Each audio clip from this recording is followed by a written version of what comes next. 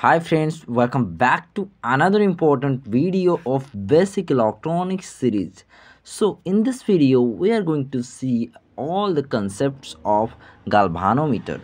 So what is a galvanometer and what are the uses of the galvanometer and how the galvanometer actually looks like, and then we will see that symbol for the galvanometer, and all the complete information are going to discuss in this video about the galvanometer. So let's start the video without taking much time.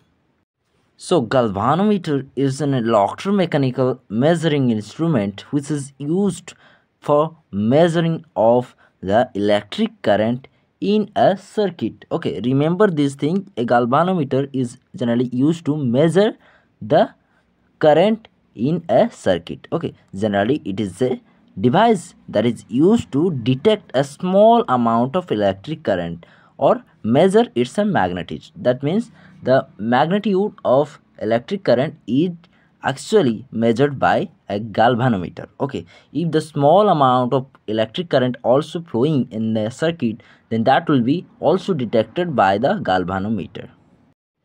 So the current and its intensity are usually indicated by a magnetic needles. Here you can see in the image also the needle indicates the intensity of the current. Okay, and movement or that of a coil in a magnetic field, which is important part of a galvanometer. Okay, so this is a very important part of a galvanometer because without seeing or looking at the needle in the galvanometer, we can't detect the current intensity or the magnitude of the current. Okay, so now let's talk about the symbols for the galvanometer.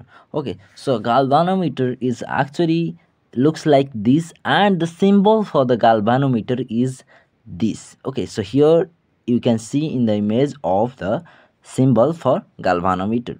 Okay, so it's the complete basic information about the galvanometer. So see you in the next video. Thanks for watching this video, guys.